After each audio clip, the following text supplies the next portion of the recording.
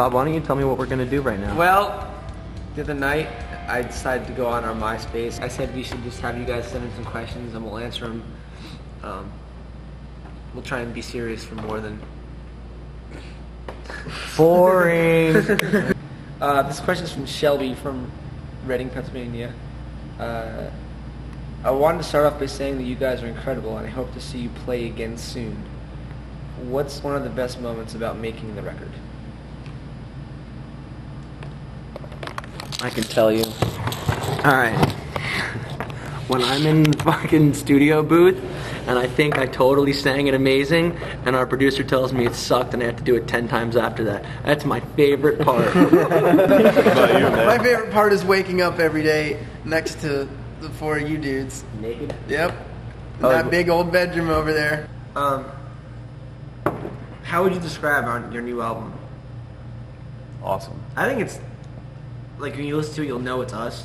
It's like, Sure. rock songs, but it's probably like, I mean, I think like the poppier songs are more poppy and the heavier songs are more heavy.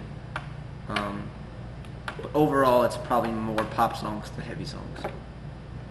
I don't think it's changed incredibly a lot, but it definitely has changed. Vocals are definitely out in front and awesome and catchy and Look at this guy fucking tuning his own horn over here. Beep beep, yeah. my interview. Let's go, bitch. Moving on. The vocals are way out front.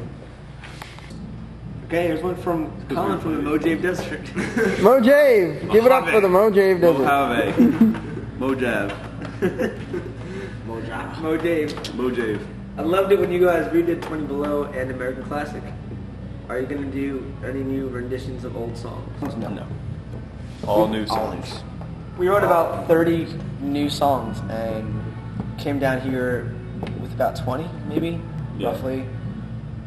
Recorded 15. Recorded 15. And if you listen closely, one of those new tracks is playing in the background.